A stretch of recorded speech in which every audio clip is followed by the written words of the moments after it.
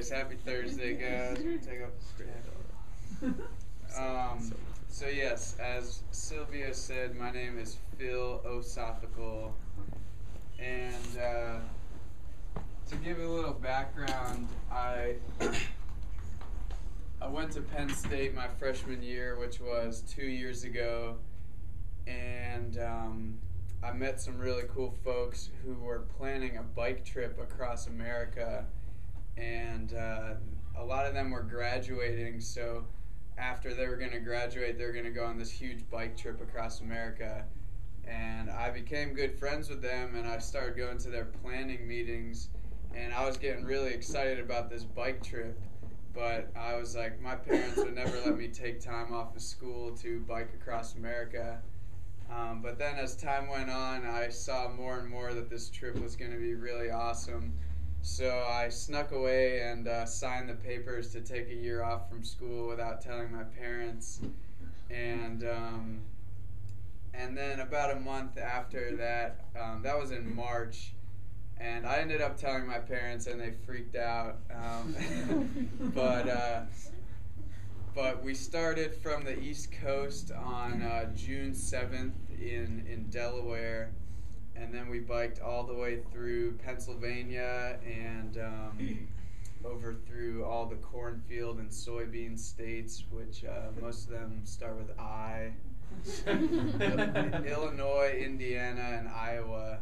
It's just the only change of scenery is that the corn and the soybeans switch sides. That's like the highlight of the day. And this shirt is actually the shirt that I wore during the entire bike trip. I started the trip with like 3 different shirts because we couldn't pack that much gear. But we slowly realized that it was more efficient to just wear the same clothes every day. And so you might notice the front of this shirt is a little bit darker than the back of the shirt because the back of the shirt got a suntan, well, a reverse suntan, so it's lighter.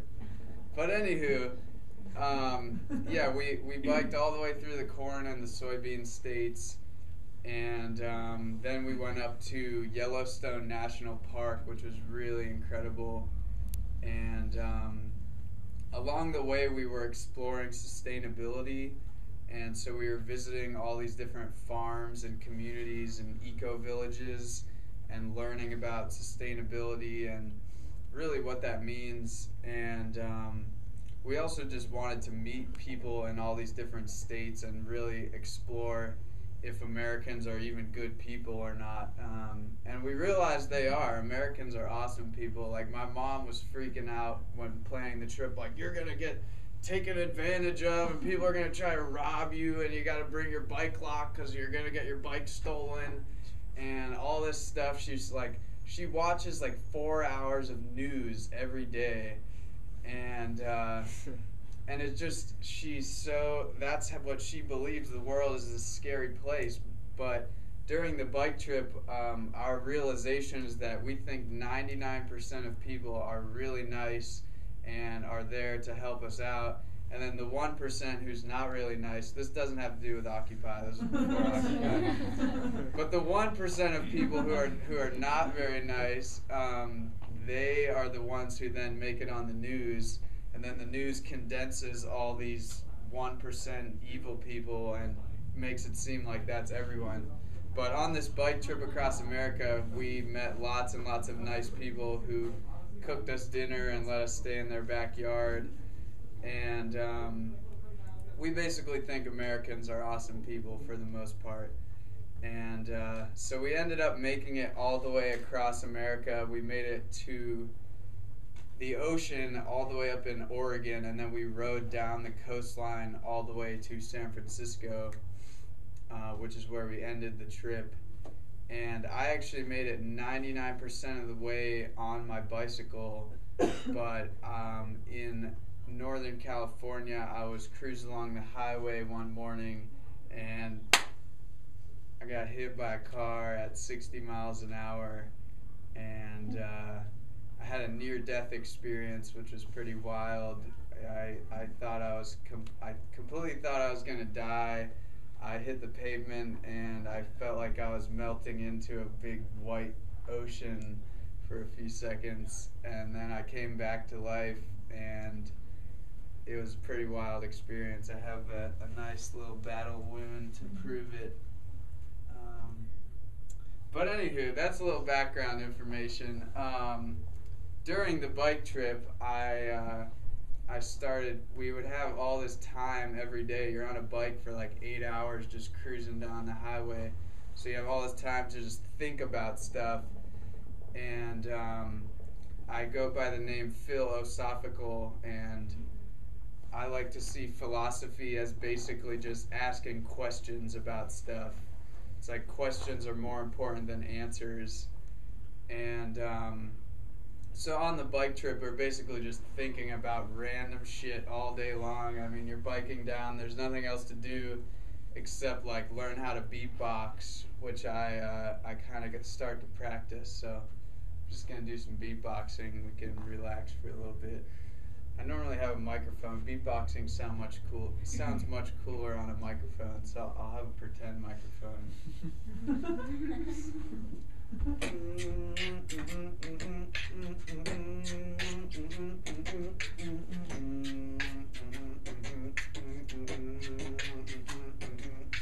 Cruising down the highway, riding across America.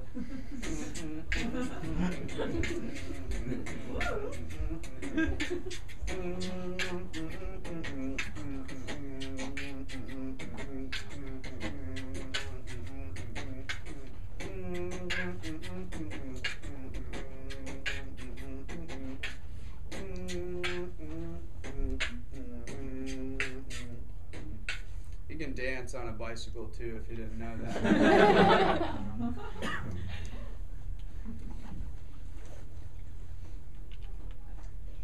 So that's a little bit of what we would do every day, just making up random songs and stuff. And that's when I started to get into this thing called Flowetry, because I felt like, let me get a little bit more water here.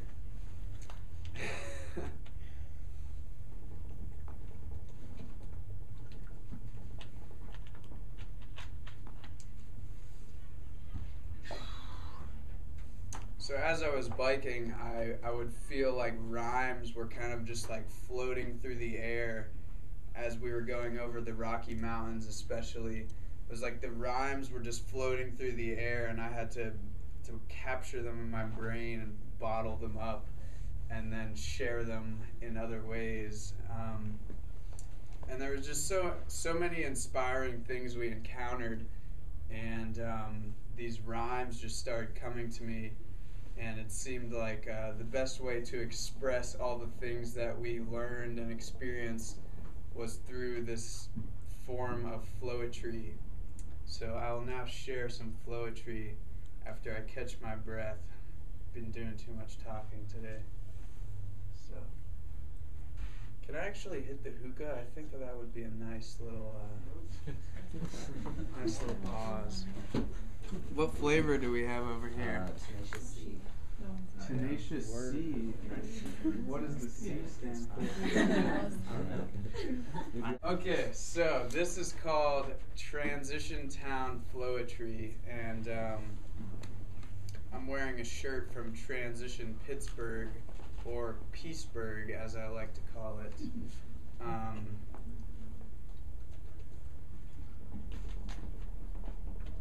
So the Transition Town movement. Does anyone know what the Transition Town movement is? The shyest little hand.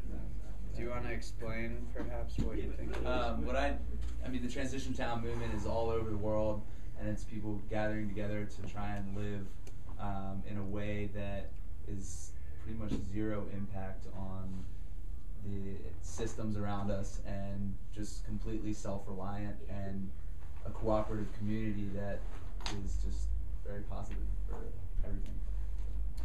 That's a pretty good explanation. Yeah, I mean it's different. It's different in different parts of the world, but there's I think, over 1,000 different transition towns all over the world. And basically it's all about relocalization, so getting all your needs met at a local level. So different places are growing their food locally, they're producing energy locally, they're making things locally instead of getting everything from China and Walmart. They're making their own clothes and sewing things. And they talk a lot about reskilling, which is relearning all these skills that we've lost in our super modern world. So it's a pretty cool thing, and we encountered a lot of transition towns while biking across America. So this is some transition town Flowetry. Do you have the drive to create a world that's vibrantly alive? A place where all species can thrive? Well, this here is a gathering of the tribe. Is the 9 to 5 shift gripping your soul? Tired of drifting with the flow of the status quo? Then paradigm shifting is the way to go. Come take a glimpse down the rabbit hole. See, we live within an invisible fence. Everyone's walking around tense, conditioned by our own parents to focus only on future events. But then we miss what's right here on this big, blue, beautiful sphere. Gaia's got a message for us to hear. Do you have headphones in your ear? The message that Earth is giving me is that we must use our abilities within our own vicinities, allow our creativities to abolish negativity. Nature's saying, mimic me and rejoin the symphony. And if we use permaculture techniques, we'll be having a fresh feast within the next couple weeks. And you may think I sound outlandish, but I don't want our species to vanish. Already billions are famished and ecosystems consistently damaged. But if you take a step back, like Hubble, this is Hubble up here, amidst all of the serious struggles, people are stepping out of their bubbles, coming together and forming big huddles, coming up with solutions to our troubles. So many brainstorms, it's creating puddles. There's a change coming. Can you feel that we're near it? A revolution of mind, body, and spirit. A coalescence of our heads, hands, and hearts. With you and I is where the change starts. So if you feel caged by an isolated feeling, sacred plants may initiate the healing. Layers of separation you will begin peeling. Oh, and did I mention? If you use the power of intention, then your life becomes your own invention. And if you take the time to reclaim your mind, you just might find that all of life is intertwined like an ayahuasca vine or the kundalini in your spine. And so I'm here to validate, motivate, and co-create. Because every day on earth is a day to celebrate. And when we all meditate, we let blissfulness radiate and demonstrate what can happen when we all collaborate.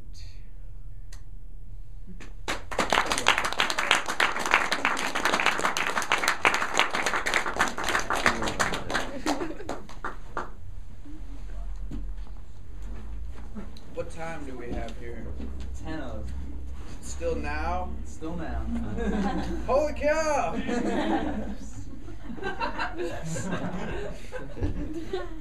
Okay, so that was some transition town Flowetry. Does anyone have any questions I'm all about asking questions. Does anyone have any questions they want to questify? Let's get at least one question in here. What's something that you do not have any clue what the answer is to? I don't claim to have the answer to pretty much anything. I think that questions are more important than answers. So what's something somebody's questioning these days? What's our purpose? What's our purpose? Who's our? Good question. See, I think you can pretty much, you can ask a question and then you can question the questions within that question. Let's get another question in here. What are you questioning, Mr.? Well, questioning many things, but probably the most pressing would be, when will I have the time to make my dreams happen? I see. Somebody else, what are you guys? No, that's a great question. I don't know that. Soon. You're a philosophy major. What are you questioning? Nothing worthwhile. Nothing worthwhile. Questioning whether philosophy is a worthwhile major. I already know it's not. That's okay. Well, what's your opinion on ESPN? ESPN. Well, is that extrasensory perception now? Nailed it. Perhaps.